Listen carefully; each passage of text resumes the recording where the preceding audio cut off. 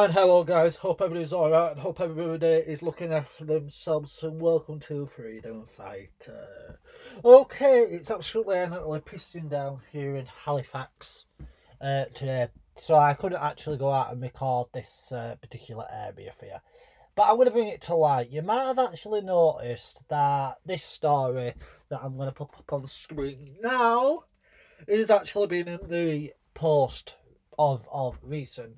This fly tipping problem and waste problem in Calderdale has been going on for generations. It has been going on for absolutely and utterly years. It is an award known as Worley, and it is an award known as Park Ward. Majority wards are Labour. The Park wards, majority are Labour voters. The Worley ward, more or less, are Liberal Democrats voters.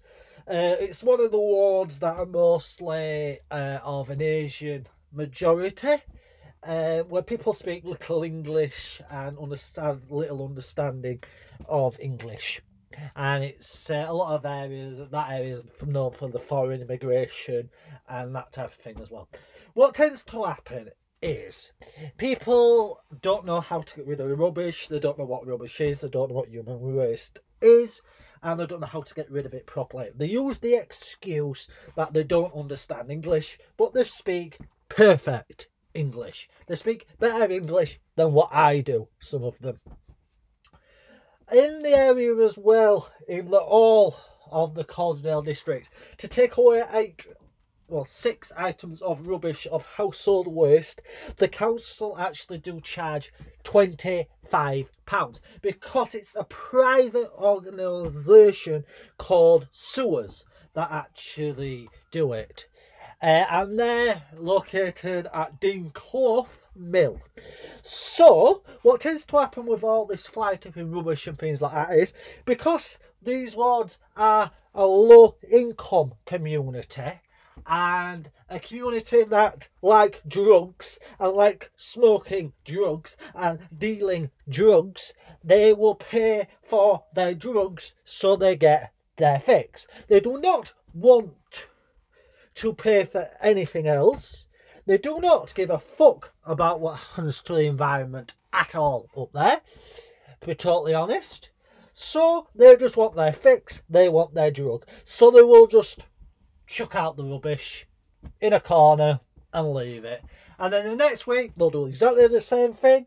And then the next week they'll do exactly the same thing. And the next week they'll do exactly the same thing. And before you know it, rubbish is everywhere.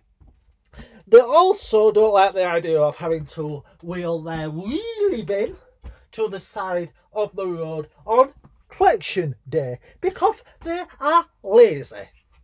They do not like to wheel their wheelie bin to the side of the road for Mr. Binman or Mrs. Binman to put in big wagon. They don't want that. They're lazy. Very, very lazy. They don't like it. They don't like it. They expect the bin people to actually do it for them. Them days have gone. Them days have changed. It's got fuck all to do with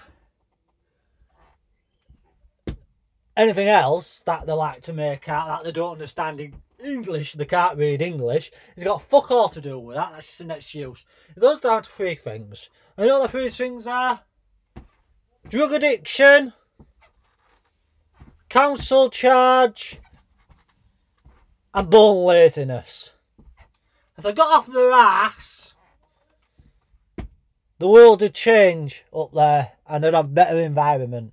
That's all I'm going to say on the matter.